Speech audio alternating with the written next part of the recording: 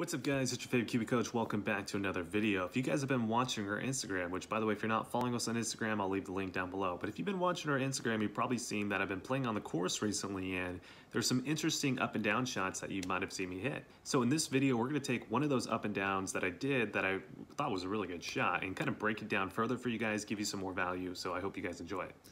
All right, to start this video, I'm just gonna let it play its way through real quick so you guys can kind of see what's going on here. But basically the shot was, I was right around maybe 25 yards away from the pin, downhill lie, ball was sitting down slightly, raised green, obviously. The greens were slightly quick to the first bounce, so they're gonna kind of hard hop on you a little bit. And then I had to judge some slopes here, which you'll kind of see here in a sec, to get the right slope to where I don't end up super far away from the hole. So that's pretty much the shot right there. I think I hit it to about 7 feet, which obviously if you saw a PGA Tour player hit it to 7 feet, it'd just be like, it's so-so, but actually it was quite a difficult shot. So let's kind of break it down a little bit further for you guys so you can kind of see what I mean. So like I was saying earlier in this video, it was a downhill lie, which means the ball is typically gonna launch lower. Now, if I had a really good lie in the rough where the ball was sitting up, I could probably get underneath the golf ball more and hit it higher to where I could hit a mid-trajectory shot. Unfortunately, that was not the lie that I had. The lie was sitting all the way down to the bottom of the grass, all the way down to kind of the soil level. And as well, there's a little bit of tufted grass slightly above the ball, which meant that I really couldn't hit the ball high, right? I knew it was gonna launch low, especially because of the lie, and then also because it was on a downslope as well. So I took it a 60-degree here, and really the main thing that I was focusing on was landing zone. I could probably only land it comfortably like 3 yards on the green. If I landed it any further, it's gonna go over the back on the other side, just because the lie was so bad. So that's kind of what you're seeing me kind of visualize here. So I'm going behind the ball, I'm trying to figure out my landing zone right here.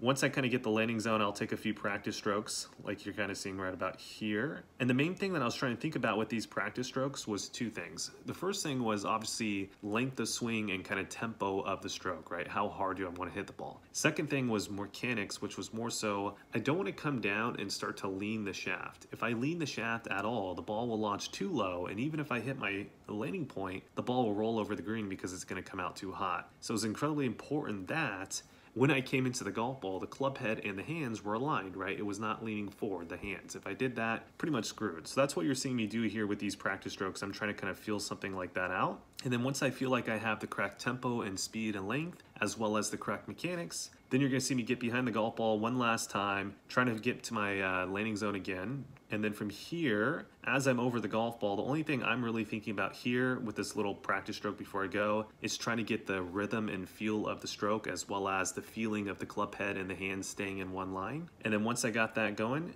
all I gotta do is just replicate what I just did with my practice stroke, which I felt like I got pretty close to that time. And then from here, I pretty much landed, as you can see, about right around like 1.5, 2 yards on, which was actually slightly shorter than I wanted to land it, but it still rolled out a lot more than I wanted to. The greens were actually quite slow that day, so this green was actually a little quicker than I wanted to, or than I expected to be. And I think the main reason why is you can see there's not a lot of trees around it, so I think the wind basically dried out the green by the time we got there, because I think this was hole number 14 or something like that. So that's why I think the ball rolled out more. Now, some other interesting parts about this shot was there's a few ridges here. So there's one ridge kind of in the middle that's gonna curve the golf ball or move it off to the left, which is the ridge I caught. However, if you go about 2 yards right of that, there's another ridge that pushes the ball off to the right. So if I would have gotten off to the right, now I have a really difficult putt, especially if I'm trying to make the putt, but even a 2-putt is slightly difficult because it's up the slope and then down the slope on the other side. Now again, luckily, like I said, the greens weren't super quick, so it wasn't that big of a deal, but it would have been pretty difficult to make for par. But I hit the correct slope, so I left myself an uphill putt, as well a pretty straight putt. So I left it really kind of where I wanted to hit it, and from there I was able to go on and make that putt for par. But that's pretty much the breakdown of that shot. Really, the difficulty factors were the lie was difficult, right? Downhill slope plus the grass,